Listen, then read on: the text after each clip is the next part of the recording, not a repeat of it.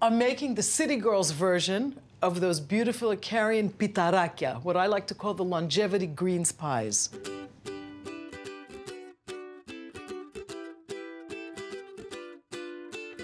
I start with red onion, leek, scallion, and some chopped fennel bulb. I just want to saute that a little bit. The whole idea behind this dish, it's really about variety and a little bit of color and using as many sweet greens and fresh herbs as you can. It's my leek and scallion. So this is starting to cook down. I'm going to add my fennel.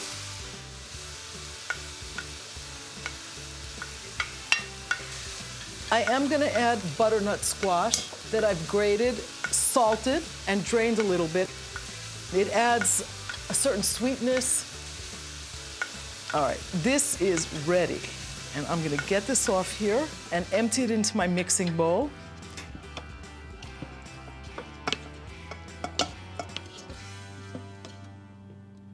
We'll get a little bit more olive oil in here.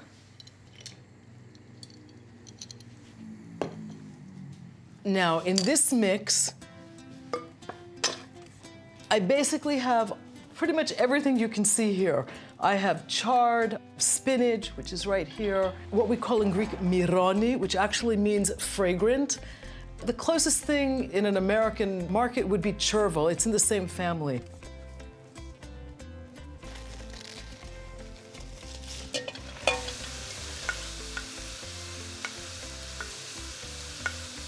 So this is going to cook down just like my onions and leeks.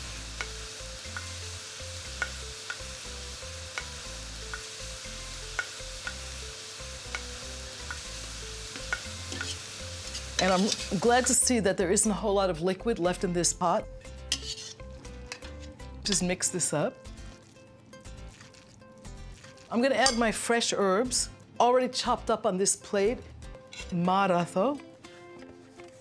And on this plate, I have mint, parsley, dill, and that mironi, the chervil. And really, any herb would work in here, and that's the whole point. Not necessarily to follow a recipe like this to the T. You want to be able to use what you can find. I'm lucky enough to have fresh oregano, and I have a little bit of marjoram back here.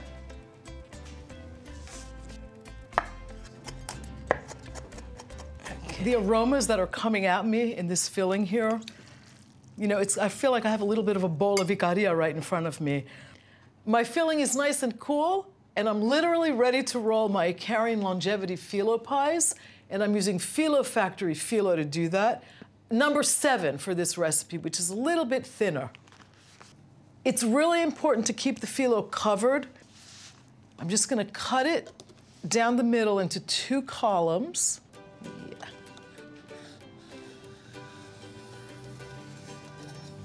A little bit of olive oil. And you can do all sorts of shapes. I want to approximate the shape of the traditional Ikarian pitarakia, as they're called, the longevity pies. And I'm putting 1 more strip on top. You want to get the edges before anything else because that's what tends to dry out the fastest. These are pretty wide strips, so you can get a good heaping tablespoon of filling in here. And this is really like rolling up a spring roll. You fold in the sides. It's very easy to work with the Fillo. Remember that the Fillo always has to be at room temperature when you're working with it. When you place it in the pan, remember to put the seam side down. I'm gonna brush this right away with a little bit of olive oil. There are lots of different shapes you can make with Fillo. So the next shape I'm gonna try just to show you are triangles. That's also a very classic way to fold them.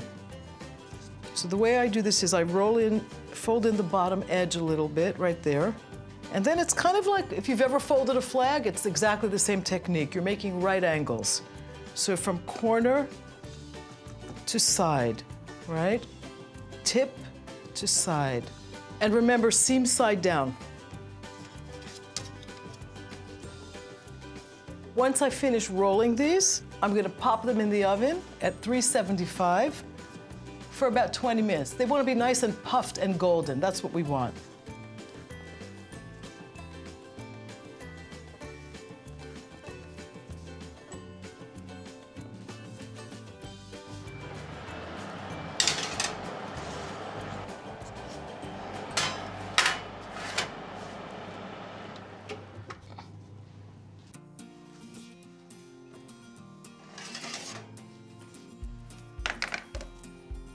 They look great. So crisp and golden. I can't wait to try one. See how flaky that phyllo is? That's exactly what we want.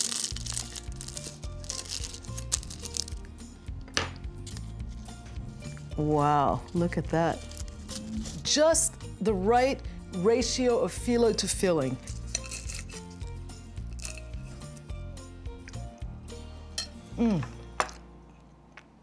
I am always really surprised, no matter how many times I cook this, at how complex that whole combination of greens and herbs can be.